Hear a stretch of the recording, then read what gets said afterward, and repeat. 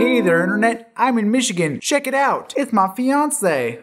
She's sick, so she's probably just gonna be on the couch behind my shoulders the whole time. Yep. There she is. It's like a door. Wah, wah, wah. So over the past month or so, as I've been preparing for ye old Christmas time, there have been a number of ideas that have popped into my brain hole for videos that I could make for the season. However, I didn't really have time to make any of them, and because, like, search result goodness, how do you call that? Search engine optimization. Yes, for search engine optimization purposes, it doesn't make any sense for me to do them after like December 29 or 31 or the end of the year. You know what I'm saying? So instead of doing a bunch of different full videos about all kinds of Christmas things, here are 4 or 5 mini videos in one. Number 1, a defense of Christmas lists. See, as I have grown older, I've realized that there is a certain stigma associated with the idea of actually sitting down every December and like making a list of things that you might want and then giving that to people and asking for them. I guess because people kind of automatically assume that it's like you being greedy and just wanting to get a whole bunch of things because you've made like this whole list, so of course, oh, how could you possibly want that many things? However, the way I have always thought of it is it's not necessarily a list of things that I expect to get, because that would be utterly ridiculous and selfish. It's just a list of things that I would be perfectly happy getting. I also would not be unhappy getting anything that's not on that list. It's just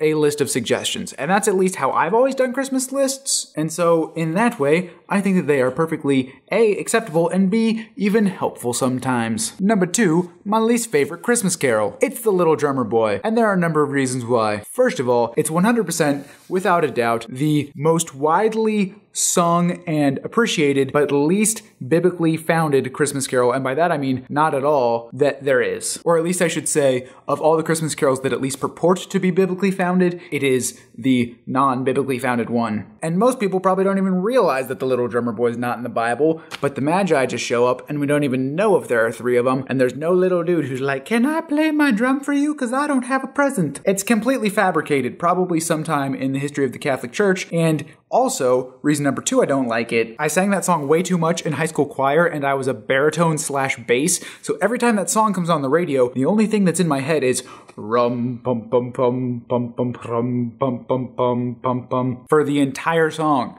And that gets really, really annoying. And 3, as a whole, I just don't think the song is all that enjoyable or like great. Number 3, something that has long bothered me about Christmas carols, again, though not my least favorite Christmas carol, is Joy to the World, because it's not actually a Christmas carol. Yes, it is a song, and yes, lots of people sing it at Christmas time, and most people think it's about Christmas because it says, Joy to the world, the Lord has come, and the little baby Jesus is the Lord, and he's come. Yes, that's technically true. However, if you listen to the rest of the verses, it's very clear that that song is actually about the second coming of Christ, when he actually sets up his kingdom and rules the world. Just to like rapid fire some of the lyrics, Joy to the world, the Lord has come, let earth receive her king. He rules the world with truth and grace. And without a doubt, the clincher is the beginning of one of the verses is, no more let sin and sorrows grow, nor thorns, something, the ground.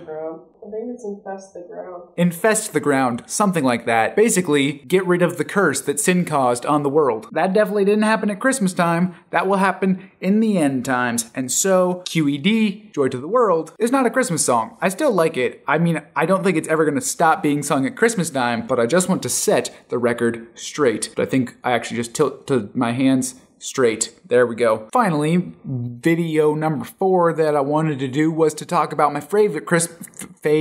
Finally, video number 4 that I wanted to do was to talk about what is my favorite Christmas carol, and one that I think is very much underappreciated, and that is I Heard the Bells on Christmas Day. Seriously, I don't think I have like ever heard that song played on the radio in the past 3 or 4 years. But basically, the entire point of it is that the whole story of Christmas and Jesus coming is the only thing that could possibly give hope on this world. On this world, in this world, I don't know. Prepositions are hard. But there are 2 verses right in a row that are just amazing and give me chills / and or make me cry every time I hear them. So I'm just gonna say them, and I hope that they are as great to you as they are to me. It says, and in despair I bowed my head. There is no peace on earth, I said, for hate is strong and mocks the song of peace on earth, goodwill toward men. Then pealed the bells more loud and deep. God is not dead, nor doth he sleep. The wrong shall fail, the right prevail. with peace on earth, goodwill toward men. And especially nowadays where we live in a world that's very clear that hate is strong and mocks the song of peace on earth, goodwill toward men, because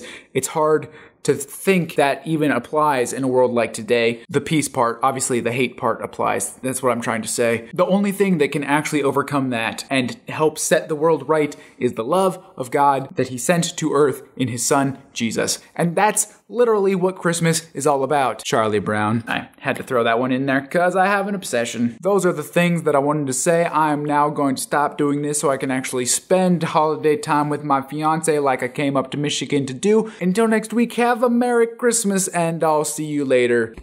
Deuces. Deuces.